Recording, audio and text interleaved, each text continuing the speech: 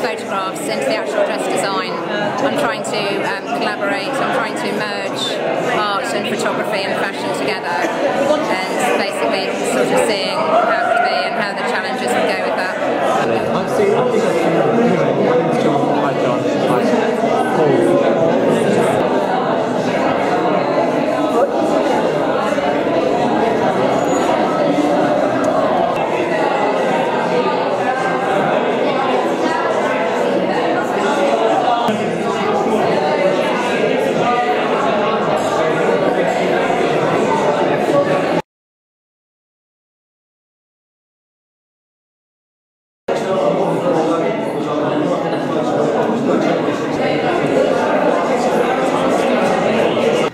Well, welcome everyone. Can you hear me? Yes, good. It's great to see so many of you here, and we have a very special evening celebrating the London magazine, Joe Machine, Edward Lucie-Smith, Gowrie. We have to thank the Omnibus gallery for allowing us this space, and also for Sergei, who's marching around at the back, and for this wonderful Prosecco. It's a very sultry evening, isn't it? I feel like Blanche Dubois tonight. You know, I'm going to melt and throw myself on the kindness of strangers in a Tennessee Williams play. Also, I'd like to say some words about the magazine's involvement in this evening. We've published Edward Lucie-Smith's poems because we believe he's a promising young poet. The book is published. Making the Exit is published as an e-book, and as such doesn't exist in a tangible form. But what I would say to you, it's live. It's live today. And amazing, isn't that word, live? The book is live. It is alive. And what I could say, although you can't see it, it's all around you, as I understand this technology. So in fact, you are immersed in Edward's poetry as you stand there, and perhaps it's prickling on your skin. The poems will be dancing, or perhaps it's the bubbles, but nevertheless you will be not only you are living the poetry as well as hearing it any second. Edward Lucie-Smith's poetry is a Janus-like collection. It has nobility in the way that it looks forward and back, front and behind. The past and the future. But I'd also, while we're reading, I'd also like you to look at these wonderful ladies walking around in splendid costumes, including Heather, who's the production assistant to the magazine, but there are many others walking around in various wonderful costumes. These are all reflective or made in chiming sense with Joe Machine's paintings, which adorn the walls. I understand there was a pair of leather hot pants for me, but they haven't materialised yet. There's always a chance. What we're going to do is to ask poetry made tangible. We're going to ask for some readings, starting with Joe. He's disappeared. Joe, are you coming to read? We're going to have some readings of poems, a couple of poems each, perhaps one from me, in this order. Joe, me, Gowrie, and then Edward. So, Joe, you can begin. I'm going to use this mic thing. Mic switches on this way. Hello? Is the mic working? Yeah. Okay, off we go.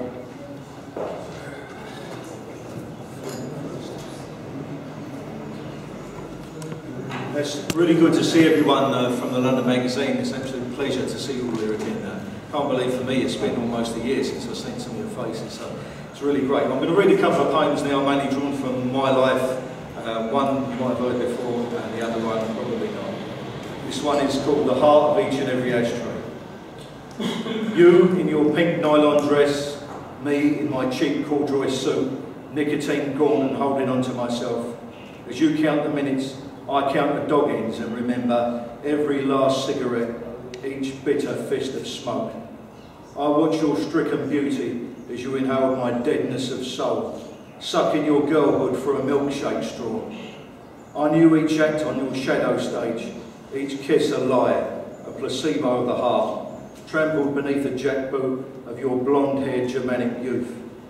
The poems in remembrance of your pink nylon dress, ash smudged at the hip. I held you with scorched fingers and laughed with the heart of every ashtray.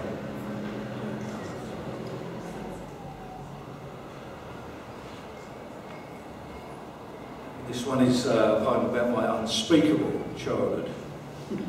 1979. Bottles smash, windows break into mosaics of glass, whiskied men roll from pub doorways, drunks fighting drunks, throwing punches that miss. And I watch from the corner, selling bubblegums, aged 6, my little tray rattling in my hands. By the saloon door, a sign reads, Deptford Carpet Fitters Beano. In the night street, Stanley knives measure cheeks and jawlines, men of linoleum cutting each other, lacerated ears, marking new boundaries between chins and foreheads.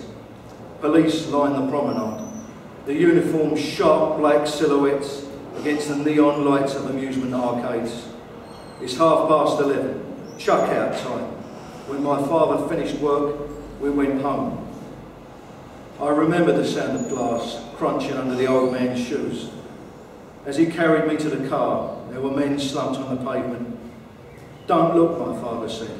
I saw their faces, bright red with blood, from the clotted edges of ragged bottle scars. There was a torn sheet hanging in the railings and a shoe lying in the gutter. We got into the car, the engine started and we drove off. My father, as always, said nothing. I stopped selling bubblegum in 1979. Next up is Mrs.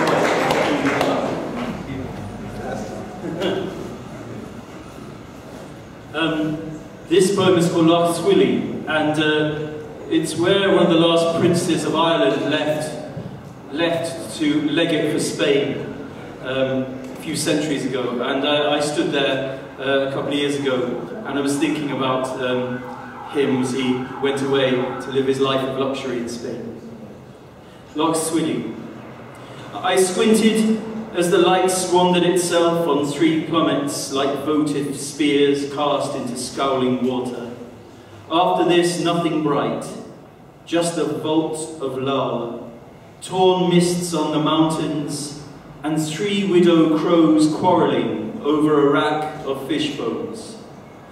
Weed fanned the rocks, a treachery of jag and green tresses beckoning me out under trapped echoes. The gravel tramped back in my footprints like a retreating army. The crows cursed, and on the far shore a cavalry of wind turbines stirred the dawn. I wondered what it must be like under those gibbet gyres. The rain smudging the fields, a creak of oil-famished steel. I have heard that all times are present. My ancestors are thriving as I speak, and dying. Their now generates against my now, perhaps divided by no more than the swoop of blades, or tides we may not cross. Whatever. I know that it should have been exactly this way. When the O'Neills sailed out from Rathmullen, the dawn as dour as a block of whetstone, black birds and carrion, crooked crosses, like milling stars, shorn wind moaning down to the waves.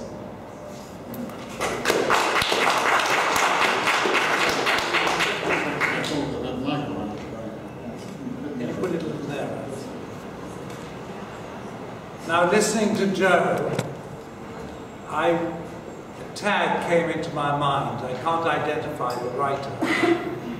But it was only those with Dickensian childhoods could look forward to happy and creative middle age.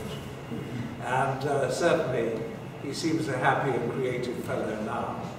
Listening to Stephen, I've got that fine poem about Swilly. As a teenager, I lived at Rathmullen on Loch Swilly in a prefabricated Martello Tower, famous of course in Dublin, in Ulysses, probably pre-made and pre-cut in Glasgow, and shipped over and erected on the Swilly in order to stop Napoleon coming in by the back door. And most of the troubles between Ireland and Britain has been Britain was suspicious that Ireland was the back door. I'm going to read a poem which I've distributed because sometimes it's nice to have a text, about a great Englishman who grew up like me in Ireland and who was a friend of mine for the last 10 years of his life. I think if I'd known him in his prime, I'd have been too frightened. But he was very agreeable to me in the last 10 years of his life because he got it into his head, not wholly accurately, that I'd saved him from being evicted from his studio. And because in the 70s, before I think this had been said before, but perhaps it had, it's a fairly trite statement, I'd written something saying he was our greatest painter since Turner. And this was Francis Bacon. And Bacon grew up in County Kildare, where I had a house for about 5-6 years of my life, in the same village, because his father was an English trainer, and Kilcullen on the Curragh in Kildare is a great centre of racing in Ireland. Now, there are a lot of Christian names in this poem because it's a dialogue of remembered conversations between Francis and myself.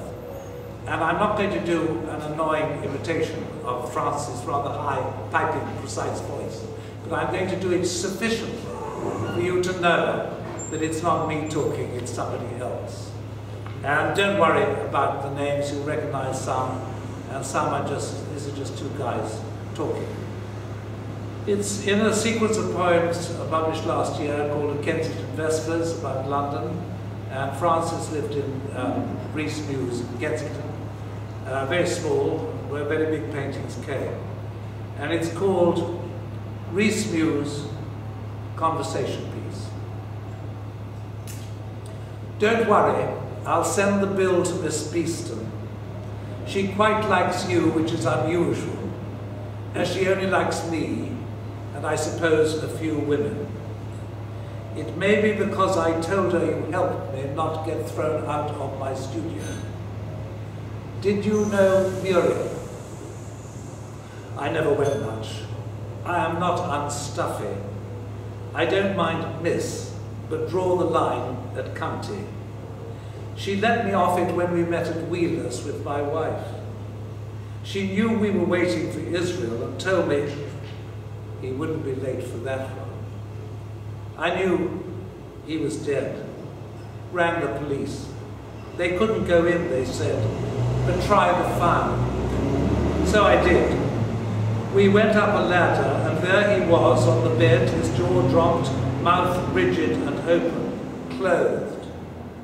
The bedroom was tidy, the rest of the flat a large one, a waste paper basket version of your studio. Scraps of writing on chairs, pages torn out of books. He wanted to prove Shakespeare was written by your namesake. My ancestor, or so my father said.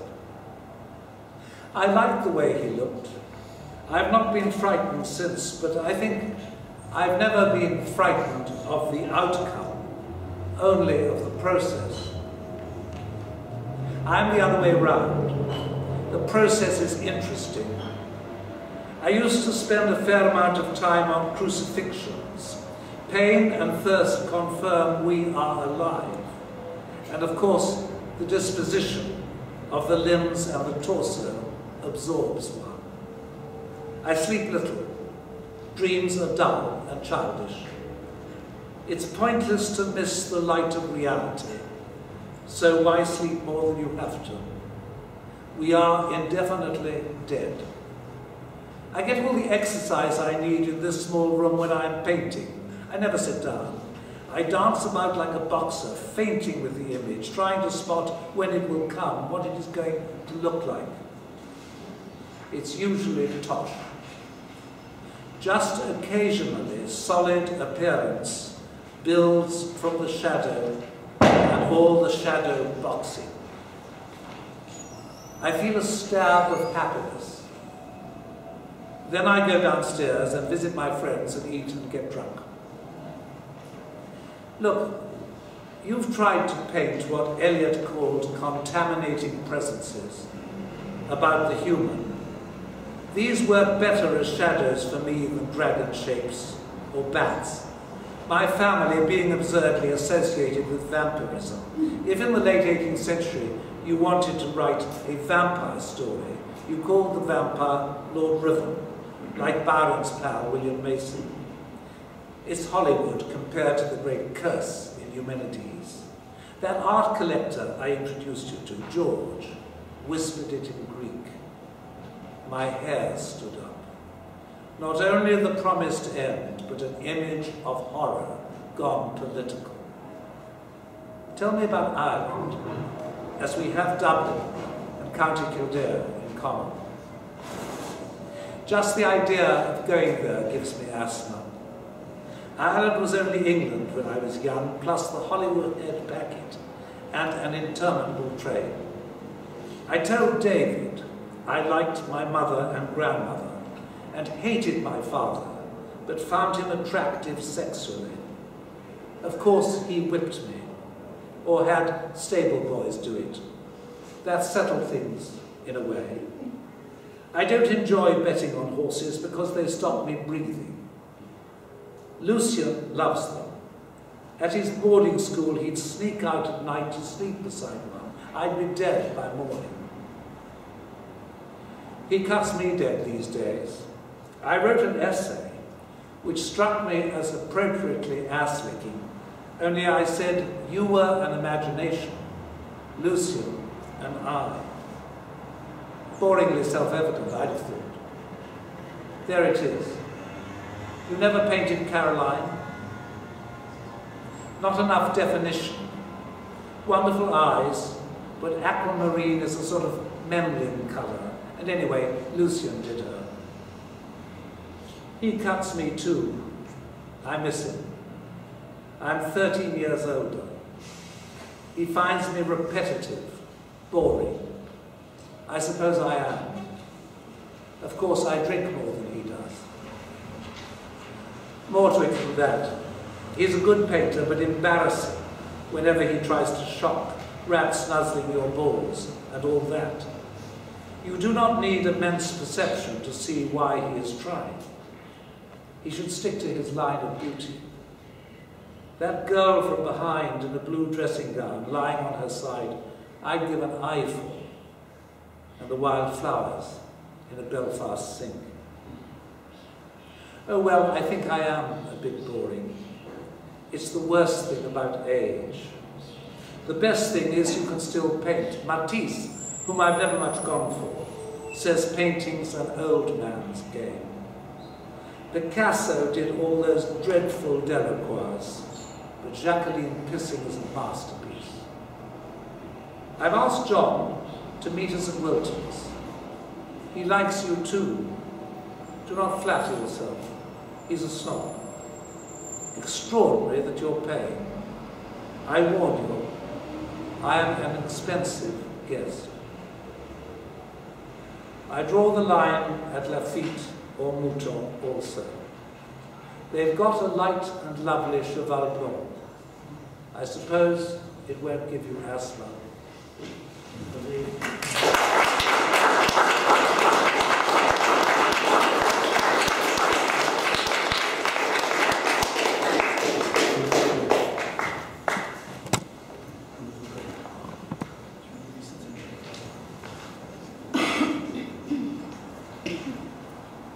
now Edward.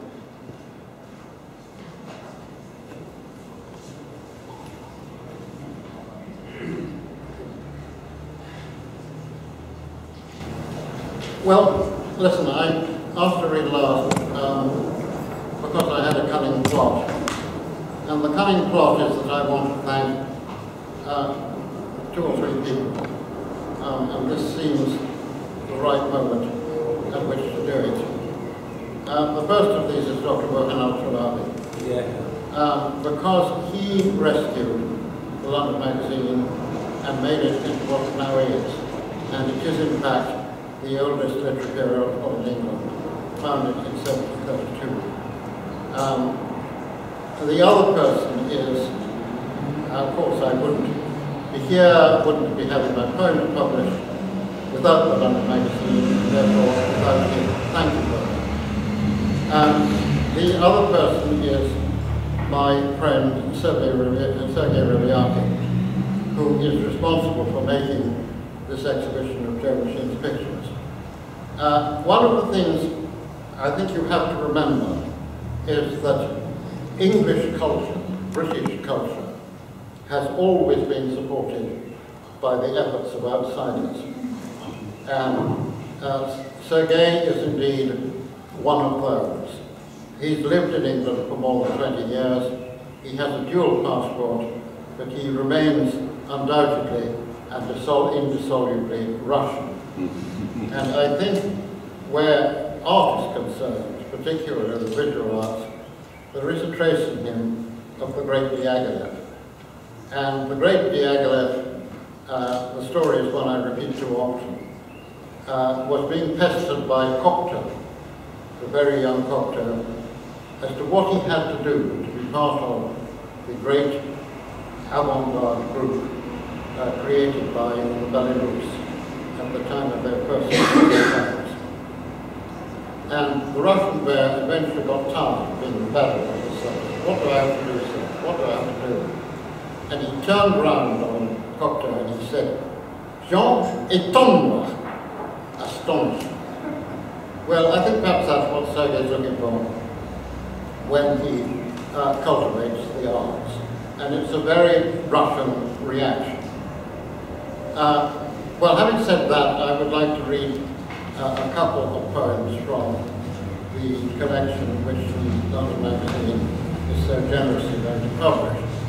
On the piano, if you're curious, you will find a set of illustrations, woodcut illustrations, of that portfolio sitting there, which accompany the poems. And they are the work of Joe Machine, whose poetry we've just heard, who is also the author of these astonishing pictures, which very often take a well-deserved Mickey out of the English so-called avant-garde art movement. Well, the first poem is really a sequence, I'm cheating. And it was written because of my friendship with an extremely well-known, now alas recently deceased, Bosniak, that is Bosnian Muslim artist, with whom I visited the site and the graveyard which commemorate the Srebrenica massacre, the worst incident in the Balkan Wars. 1. Inconvenient people. These are inconvenient people who block the road to a higher purpose. They stop us from being what we could be. Their forefathers betrayed us by choosing to worship God in a different fashion. Now let them pay. They must no longer insult us by existing in the same place as ourselves, under the same sun, on the same planet. This is evident and reasonable. Surely you agree. 2. The graveyard. Bad things happen in ordinary places. On one side of the road, rank upon rank of marble markers. On the other, empty buildings that stink of fear. When it took place, the winking satellites high in the heavens watched with their cameras. No one had programmed them to say alas. 3, the peacekeepers. Peacekeepers were Dutch and much outnumbered. What could I do? There were not that many of us. Hundreds, where they had thousands. And thousands more of those others at our gates in fear. It was not our war. We should not have been present. Their general was a fine-looking man. I was photographing once, drinking a toast with him. 4. The pursuit. High summer. The woods still green. Berries already ripening on some of the bushes. Famished, they crumbled in their mouths, with ears alert for those who pursued. Gunfire in mountains, a cry halted as the throat is cut. 5. The youngest. The youngest was 14, maybe growing a moustache, proud to be a man among the men. So they took him with the rest. We don't know if they shot him or cut his throat. Only that his balls had just dropped. They killed him for that. 6. Bodies of Tutsi. Buried, reburied, unburied, stacked up. 2,000 of the nameless, waiting for their stolen names to be returned to them. Only then can they sleep, knowing that syllables, once theirs, have now become part of a litany of accusation. 7. The old man. This is somebody concealed in the grave. For years an old man with a big beard and a ridiculous topknot played the guzli and sang of love and loss in neighborhood taverns. He could cure many ills with his magic potions. The friends who drank with him didn't like to mention the blood, still wet, that covered his hands. Last one, memories. First they take your life. Then they want to take the memory that once existed. You were an actor in an event no one wants to record. Go away, please. Take those buzzing flies, the odor of grave clothes, into sanitized oblivion. What we have kindly prepared for you is called forgiveness, is called reconciliation. Swallow the dose. Vanish. Allow us now to forgive ourselves.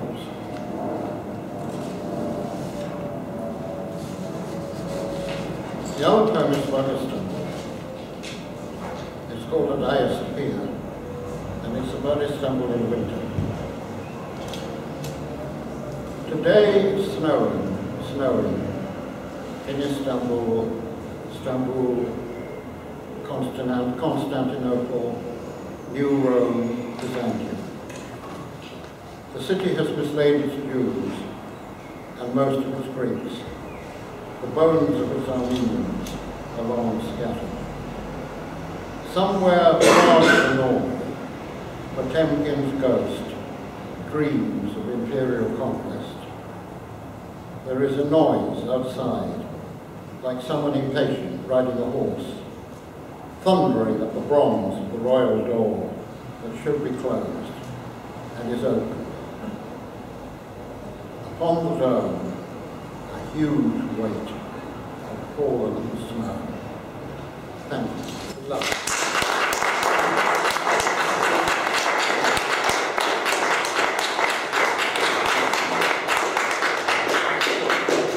Well, can you hear me okay? Thank you, Edward. Thank you, Gray. Thank you, Joe. We're privileged.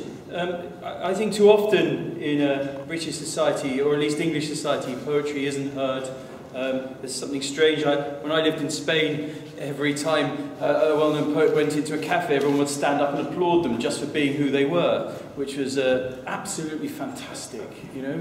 And they wore berets as well. But here, you know, it takes something. The living word conjured. And when Edward said, would we consider, very humbly sent us his collection, would we consider, we were happy to consider it, and to edit as well didn't take much, because there was poetry of such poise and clarity, such kind of balletic jumping lines and imagery. But also, thank you very much for Gray and Joe. Just shows, you know, poetry, each poet's voice is so different and worth cherishing. And I know you're all kind of very hot, but I'd like to thank you all just one last time. I'd like to thank Edward most of all, and hopefully you can all mingle now. And there's one thing I would tell you. I said at the very first London Magazine event a few years ago now, was that writers are great liars. So I think you should hunt out the writers here, and they will tell you lots of lovely lies. So,